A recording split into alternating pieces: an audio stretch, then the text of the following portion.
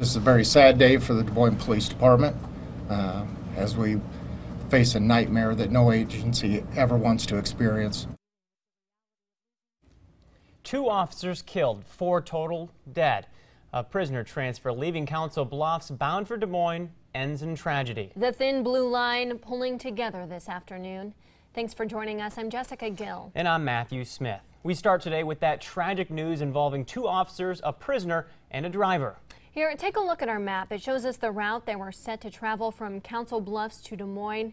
They never did make it to their destination. A fiery crash took all 4 people's lives in Dallas County on I-80 near WOWT.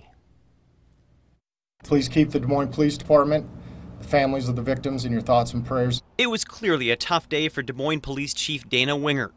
Speaking just hours after 2 of his youngest officers died, he spoke about the meaning of the early morning crash that claimed 4 lives. Words cannot express what this loss means to this organization. And the people that lost their lives are heroes in our minds.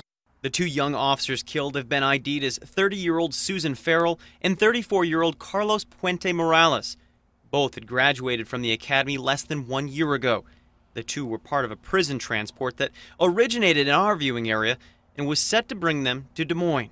This morning I stand before you with a heavy heart. A state patrol officer recalled the specifics, but the looks on everyone's faces told the story.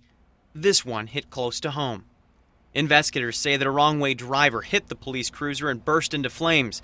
The prisoner and driver, both of which have not been ID'd, died along with the 2 officers before anyone could offer any aid. This is a very sad day for the Des Moines Police Department as we face a nightmare that no agency ever wants to experience.